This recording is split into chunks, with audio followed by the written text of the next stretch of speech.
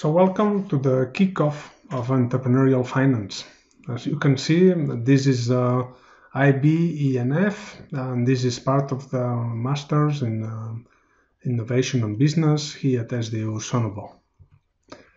So the first thing that we will be doing today is to give a quick look to the elements that will build the course. So the first thing is that we basically need to know a bit about this course. We will look at the syllabus, and we will end up with a kind of a guideline of what is going to be happening in the next session.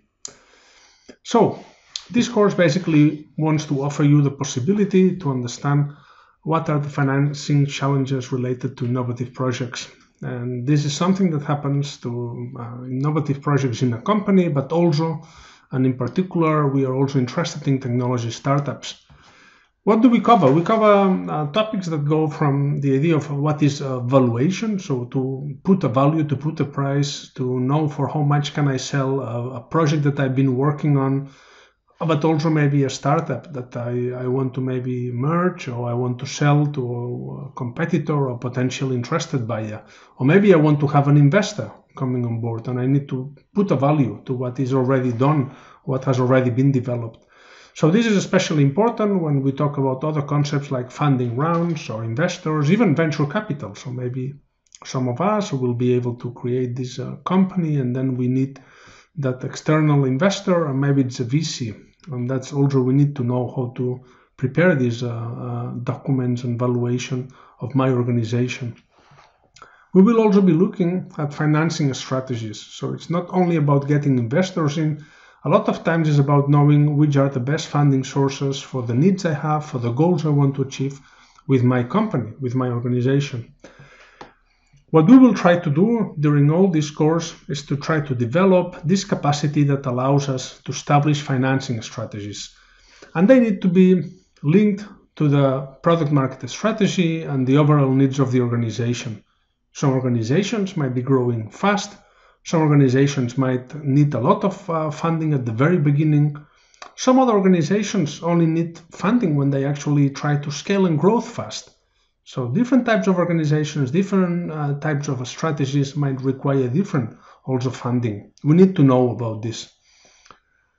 We are particularly focused in this course in technology-based companies. It doesn't mean that what we learn does not apply to other types of companies. It basically means that we will pay more attention to those companies, and we will give more examples of companies that are dealing with technological assets, so that part of their business goes around new technologies, new developments, and there are some specific elements that we will be seeing in the course. It makes it a bit more, let's say, hard or complex.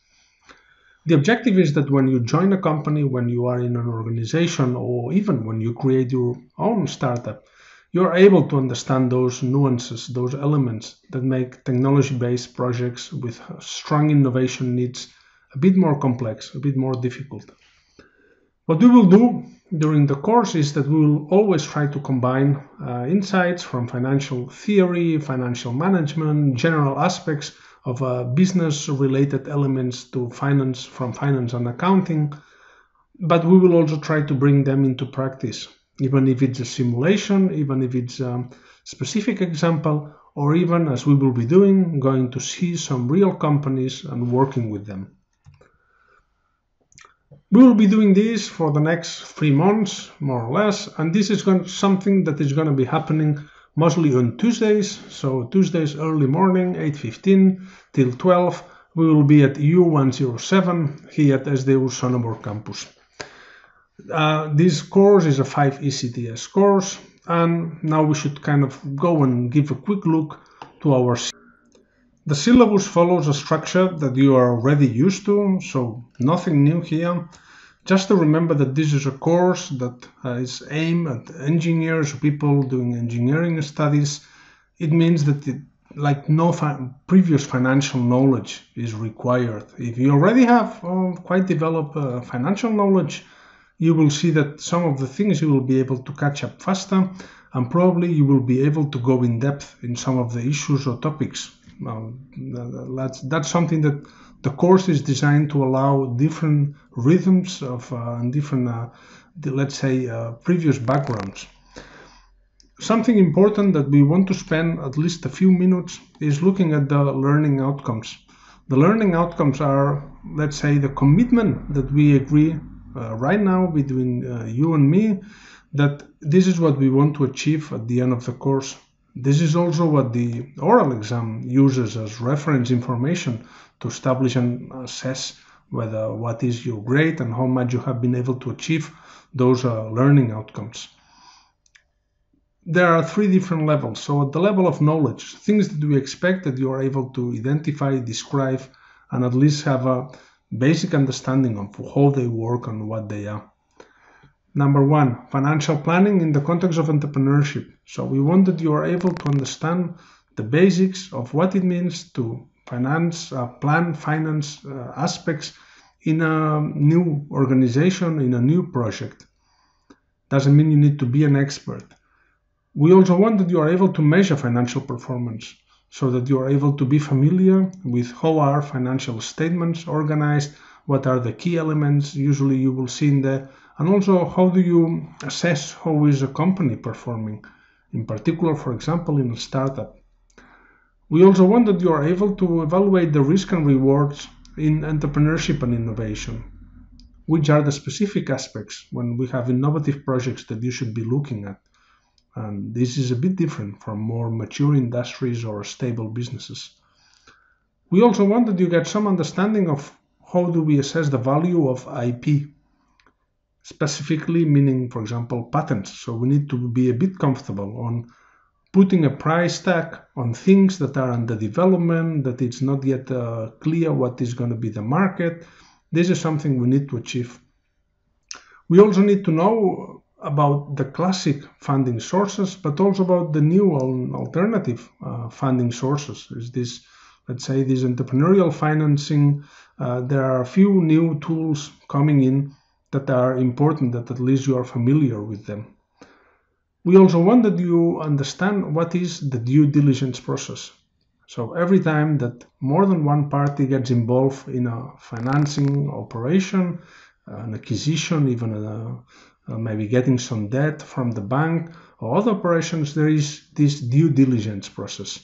We will be going into at least the detail that you know what it is, and you are comfortable when somebody else, an accountant or another person, talks to you about this.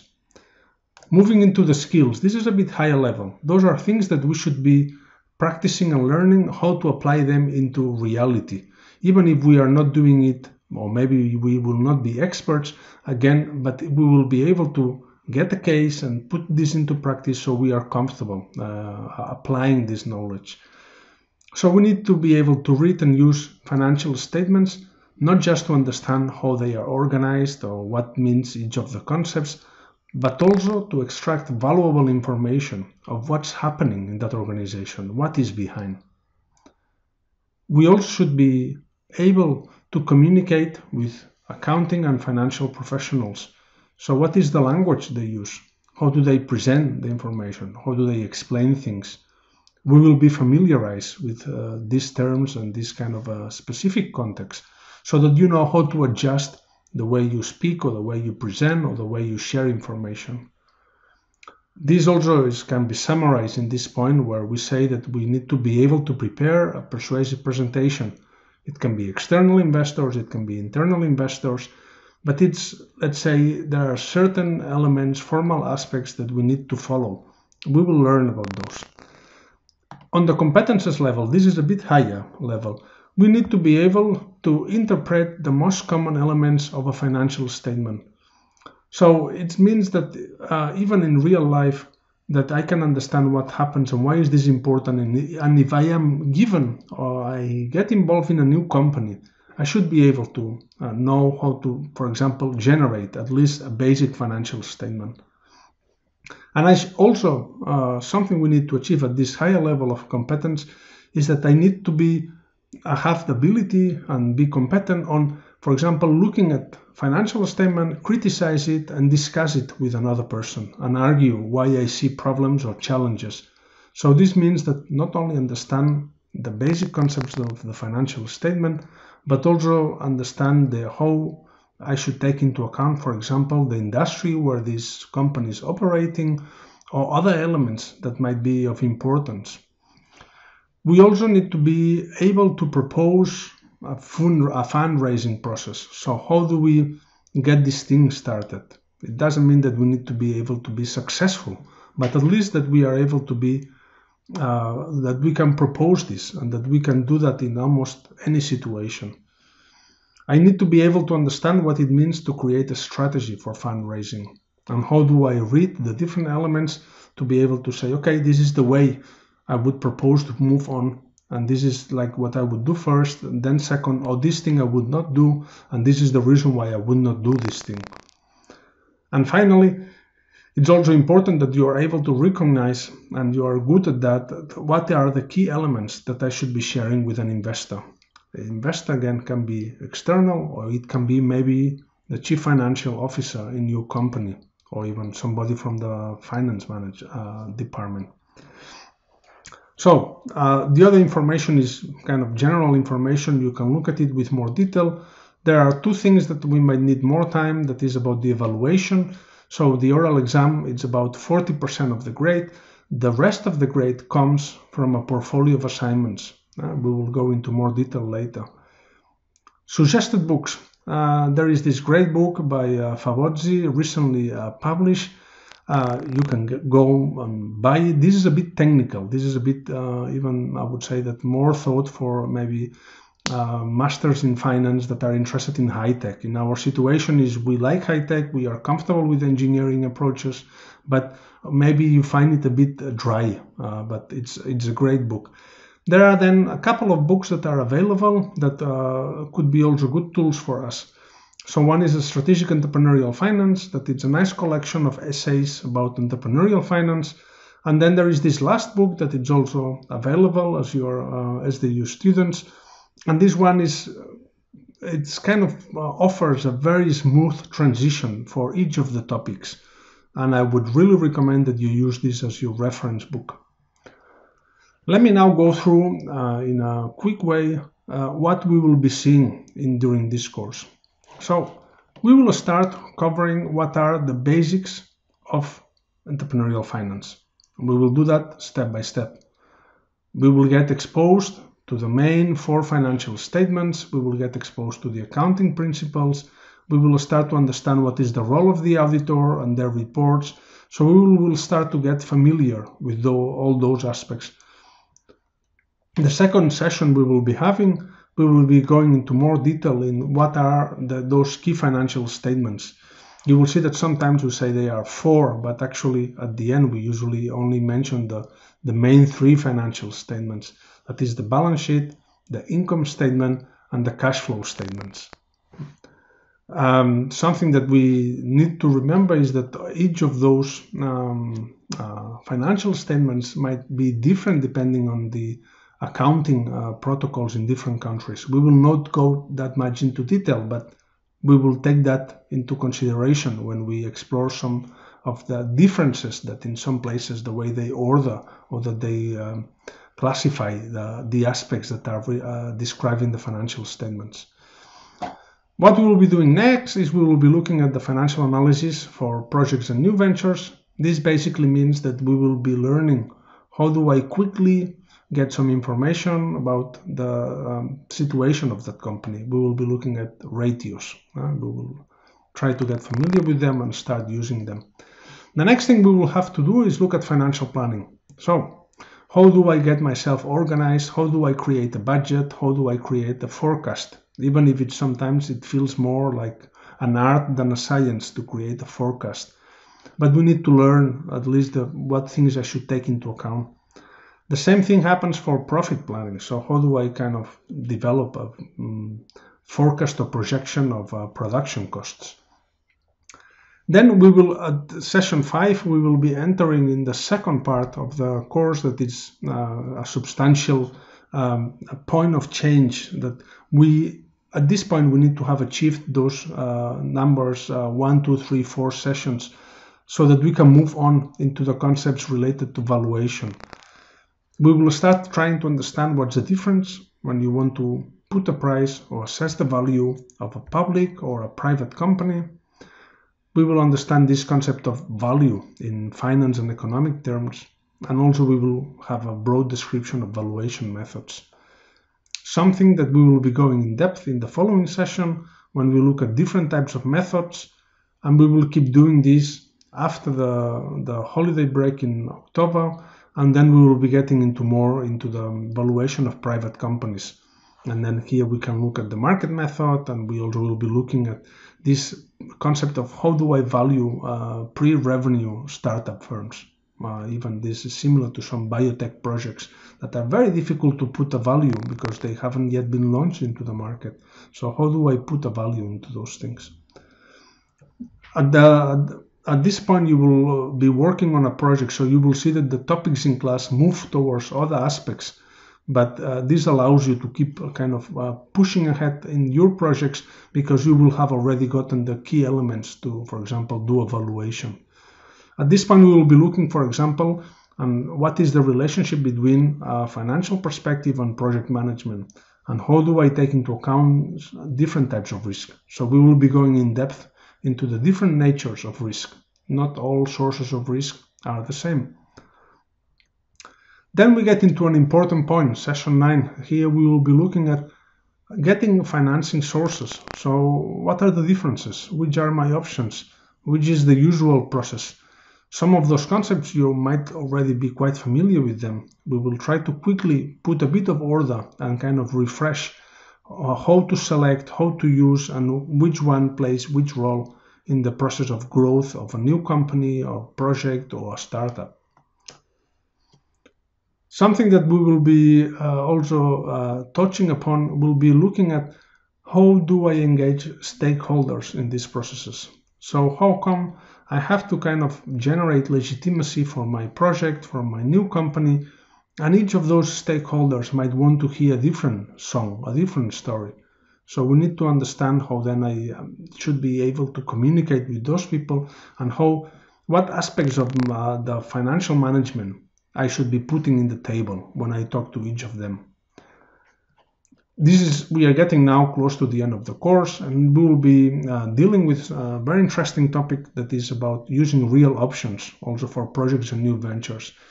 This is particularly of interest with companies and projects that have this uncertainty element of new potential scenarios for a technological development. Things might go in different ways. There might be milestones in the R&D process, and this we need to know. So real options is a quite useful method in this type of situations. So at the end of the course, there will be time for having some in-class discussions on what we call valuation report presentations, and a final session that I just put it here so that if we need to go through some details or have a Q&A discussion, preparation for the exam, we at least have taken that into account and have blocked our agendas. Again, a refresh on the evaluation. So there will be, this 60% is distributed across 6 different assignments, but they have different weight. Not all of them have the same weight. The first assignment, it's combination, the first and the second assignment are basically a very easy task. I will ask you to go into a blog of a famous professor of finance, and he is a very nice writer also that tries to get interesting topics and write them in a way that can be appealing for most of us. What we will be doing is you will be going into those blog posts that he has been writing in the last years. You will pick one and you will answer some questions in a discussion board in our Blackboard. This will help us to also be more exposed to interesting topics in finance that maybe are not the ones we are specifically covering in class, but this will help us to give us a kind of a broader picture, a more real life cases. So this will be the first 2 assignments. If you do this, you already have 10% of the final grade.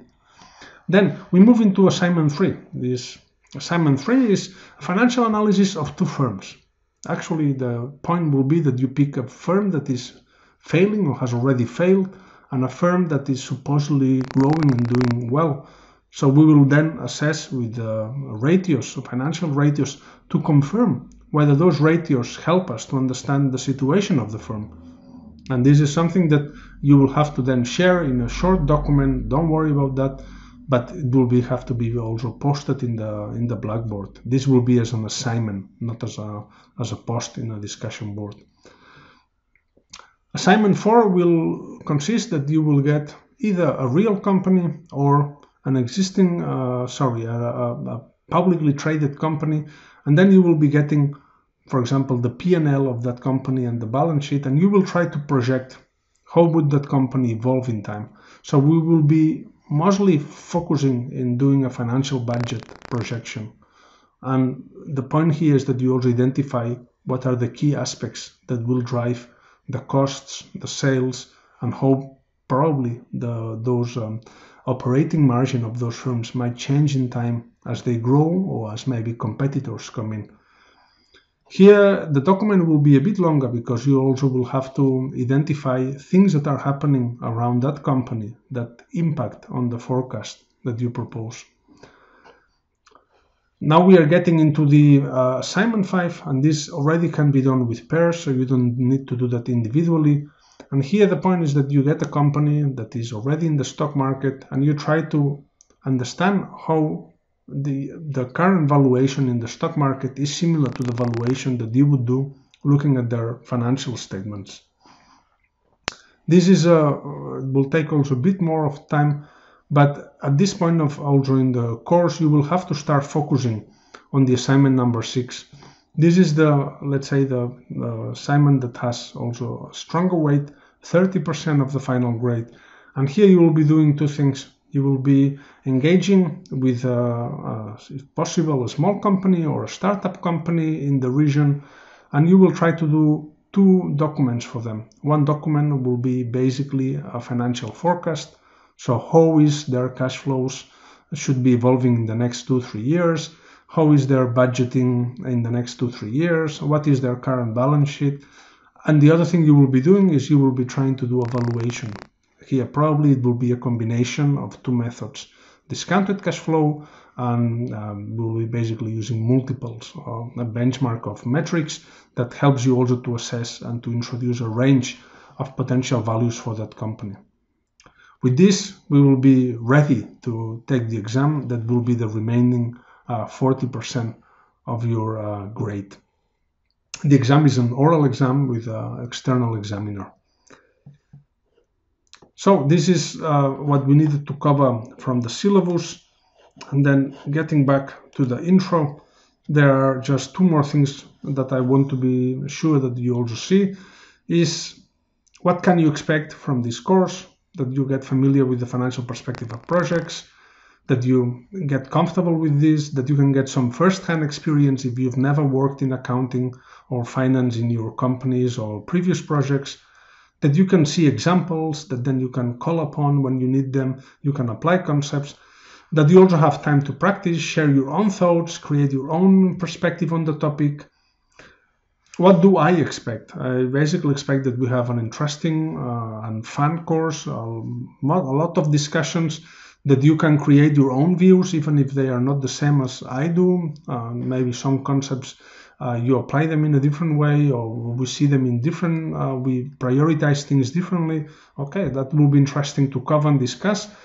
And I also expect that you can follow the course as close as possible as the pace of the class as it advances. Because as you will see, as usually it happens, it's an accumulative course. So you will be missing a bit on the last sessions if you have not been able to follow it properly.